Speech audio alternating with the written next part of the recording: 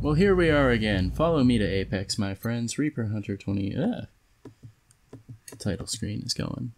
Has a mind of its own. Reaper Hunter 23 here, welcoming you back to Let's Play Valhalla Cyberpunk Bartender action. Last time we just got through the mega Christmas party, and that part was pretty neat. And now I am faced with this pretty arduous task of getting rent money of $10,000 in 4 days. It's gonna be what it's like to have my own place. Anyway, pretty sure we already looked at everything. Augmented eye. I'm pretty sure we looked. Yeah, we looked at that. I remember reading the tacky bodysuits, blah blah blah. You wouldn't believe what happens. Oh, yeah. Yeah, so we looked at everything. I don't know why the augmented eyes thing is... whatever. Go to work. Monday, December 26th. Jan, good evening. Hey, Jill. Gil is in the back sorting an ingredients shipment, and I've got things to do. The dog's in charge. Okay, bye. What's the dog in charge? We have seniority. Wait, the dog what? Okay, first order. Pet me. No. Pet me. No. I'm in charge and I want you to pet me. Never going to be a dog person, huh? Excuse me.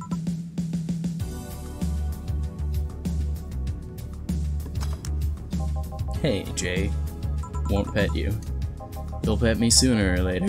They all do. I would pet him. Won't. Will. You called? He said Will, not Gil. Ah.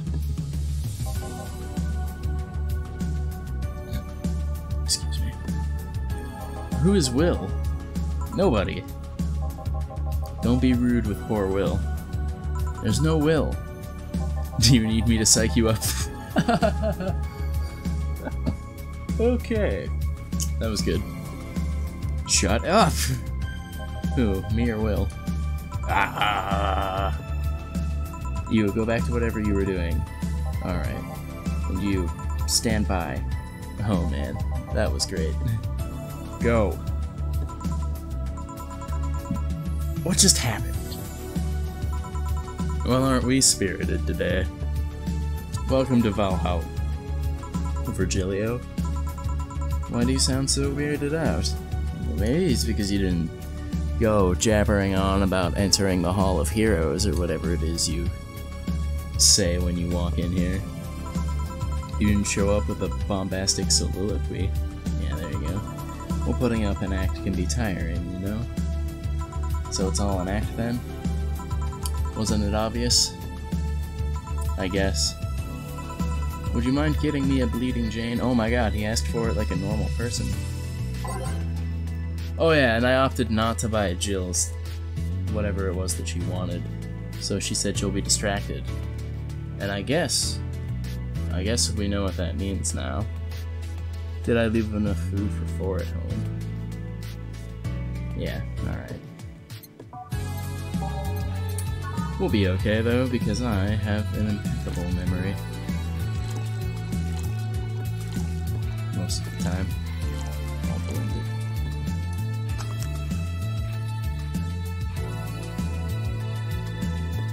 Ta-da! A Bleeding Jane. So, something I didn't know before I played this game is that Virgilio is based on this bit that Jim Sterling would do. It comes across way better in video. Like, I thought he was humorous then, as opposed to just kind of annoying in the previous interactions. So you're tired of putting on an act. Care to explain? It's a long story, and I'd honestly rather not talk about it right now. Fair enough. What made you change your mind, though? Well, for one thing, it's safer for me now. The pompous buffoon act was mostly a way to avoid raising suspicion. It's safer? There's a word that's been losing meaning lately. Wait, that was your way of avoiding suspicion?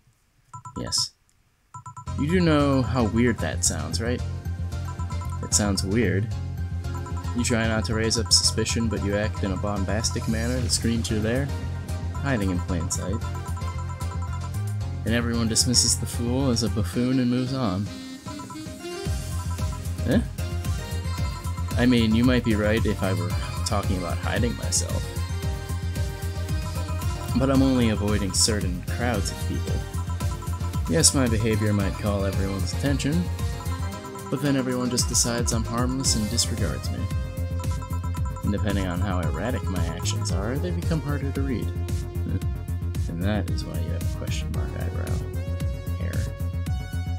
Giving me yet another layer of enigma. Huh. Well, congrats. No offense, but I fell right into your trap. So did I. I just dismissed your actions as those of a fool and moved on. You completely fooled me. Thanks. Say, can you give me something spicy? Sure. A pizza with double cheese and wait, no, this is a bar. Okay, this is actually pretty funny. You wanted something spicy.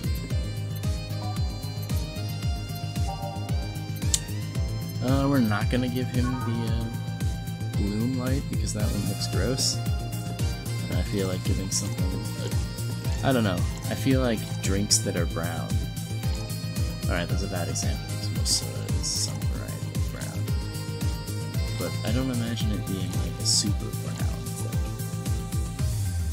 thing. Dude, I am off track in my thoughts here. I'm going to choose to abandon that line of thinking. Anyway, Mars Blast. It's out of this world. I hope I make them right, otherwise they'll have to deliver a total loop-ball. Here. Aren't you fascinated by spiciness? What's spicy for humans might not be spicy for other animals. Well, yeah. What's toxic for us might not be for other creatures. Or not toxic is toxic for, like, dogs and not being able to have chocolate.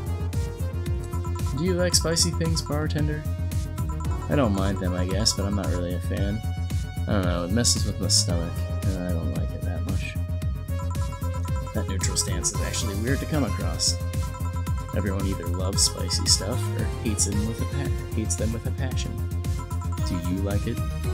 Lots, not only in regards to the painfully spicy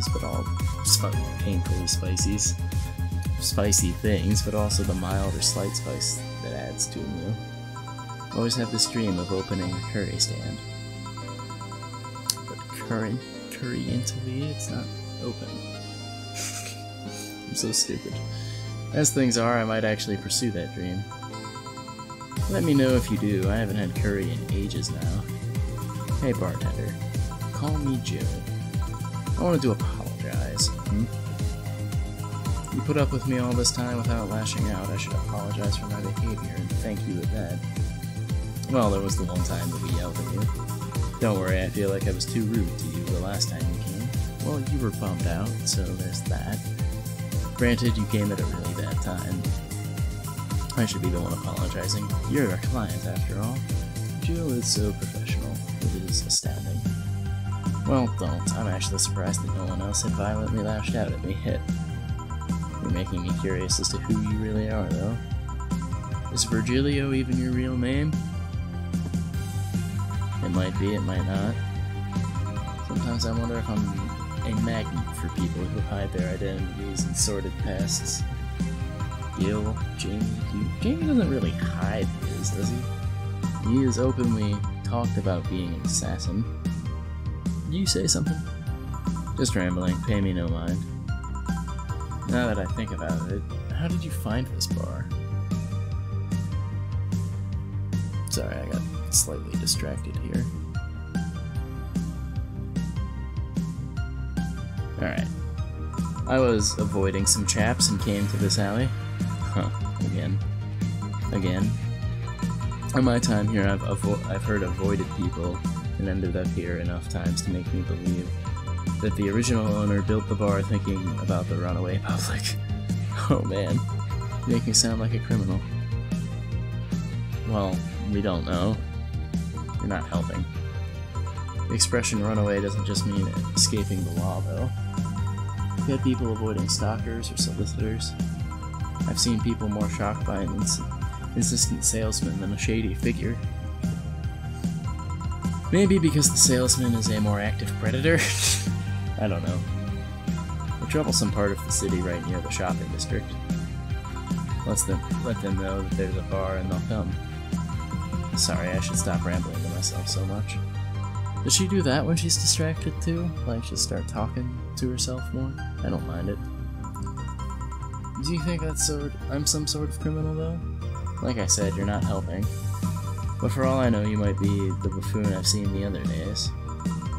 In any case, can I get something bitter here? Right, I'd like to say a rabbit. He wants something bitter. It's okay, Jane. I'm here to help. Please leave temple. Got a theme with these drinks I've been giving them, that they've all been blended.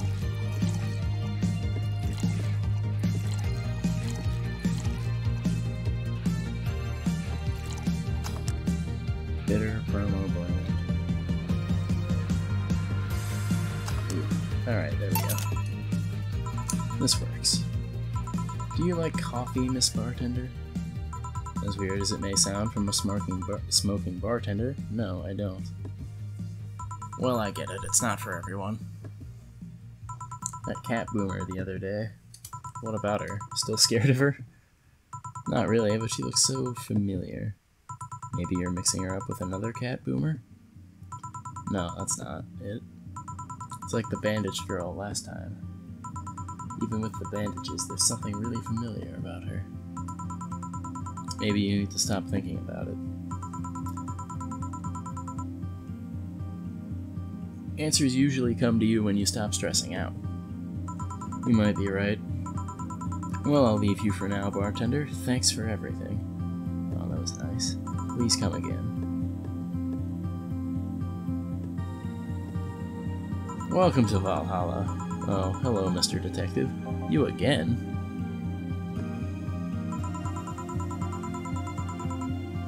And here we are, another mute person wandering into the bar. Anything I can get you? Gut punch. Okay. Did I leave enough? Oh, I wish they did the thing a little bit more, with a little more variety. She already said that.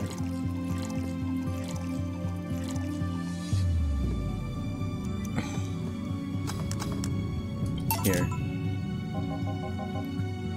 Oh, you got it right. So, what's up now? A bit of holiday blues, you could say. So you celebrate Mega Christmas? Why wouldn't I? You look more like the Festivus kind of guy. Is that a Seinfeld joke? Because he looks like George? Actually, that's almost certainly what it is, considering the tone that this game has with its references. Why does everyone keep saying that? Well, Festivus is a celebration going against the capitalist madness that is Mega Christmas. And you know, cheapskate. If you have something to say, say it. I'll refrain. Although now that I think about it, Holiday Blues is not really tied to a specific celebration. Just the season. A season of consumerist craze. Mega Christmas is just a mockery of what the real Christmas once was. I mean, the season has slowly become enslaved to the corporation over time. Holiday spirit can only be manipulated so much. Then came that turbo male guy. He started a yearly tradition of dressing like Santa in the ring. Turbo male? That can't be his ring name. Is this a boxer or a wrestler? It is. I imagine probably a wrestler, but they have more bombastic things going on. At least such a tacky name was accepted. His partner was Buster Master, and his rival was Dr. Chris Max. Tacky names were not a problem. I mean, I knew there was a wrestler that dressed as Santa every year. Well, there's my answer. I also knew that that guy became insanely popular and the stunt got out of control. And of course, that's the part everyone sings about. That's a Christmas Carol? What? Santa became Nega Santa? Thanks to the Redmond family, Nega Santa sees the error of his ways and becomes the mighty Mega Santa, renaming the holiday to Mega Christmas. What is going on? The lore of this holiday is fascinating. And then every company jumped on the bandwagon, and Christmas was Mega Christmas before anyone noticed. So you're telling me that guy who somehow managed to rename the holiday went by the ring name Turbo Mail? Yep. That makes the whole holiday sound like a joke. The holiday is a joke. And you're telling me you don't celebrate Festivus? No, I don't. Do you know what kind of people celebrate Festivus? The kind that's so lame and bland they can only talk about how they're better because they celebrate Festivus. Oh man. Like those jerks who only eat Nuke and think they're better than everyone else. Let's see. Anything else I can get you? Give me a French Weaver, will you? Sure. Stop thinking about that joke. I wish I knew what the joke was.